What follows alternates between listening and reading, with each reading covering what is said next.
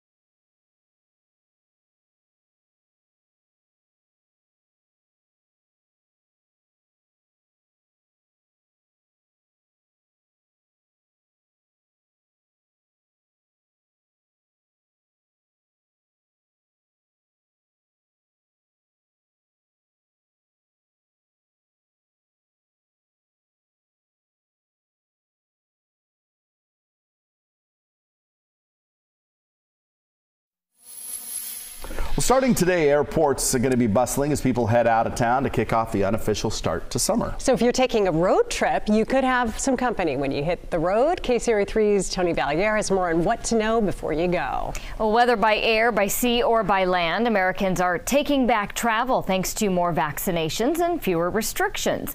People in the industry say travel is in for a big rebound, which makes sense considering what this past year has been like. This Memorial Day weekend, you're going to start to see something that is unlike anything we've ever seen. When things are taken away from you, you want it more. What was taken away from us? Traveling and connecting with other people. But it might cost you. AAA says Memorial Day travelers will pay the highest gas prices for the holiday since 2014. And the nation's major airlines say airfare costs are near or even above pre-pandemic levels. You still need to wear your mask, and the FAA says it's gotten 1,900 reports of passengers violating the mask requirement. Meanwhile, the CDC gave Royal Caribbean approval to start testing cruises in U.S. waters. The ship called Freedom of the Seas will be allowed to sail with volunteer passengers next month. Passengers are not required to be vaccinated, but they must have documentation from a healthcare provider or self-certify that they are not at a heightened risk for COVID-19. Back to you, Teo. All right, thank you so much. Well, new this morning, a blockbuster deal out of Hollywood to tell you about. Just learning about this, Amazon has announced that it is buying MGM. Online shopping giant will pay $8.5 billion for the movie and TV studio, which will boost its Amazon Prime streaming service. I bet if you took a poll, who would you like to most have a beer with, a celebrity?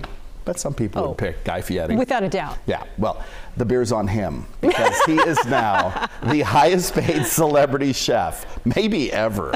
Diners, Drive-Ins, and Dives star signed a contract with the Food Network. It is worth $80 million over the next 3 years. That's $50 million more than his previous deal. Deal's unusual because Discovery Channel generally caps the salaries of its stars at 7 figures. Fieri has had several restaurants here in the Sacramento area. Remember Johnny Garlic's? That was one of them. And currently runs Flavor Town Kitchen here in the Sacramento area. It's a delivery-only restaurant.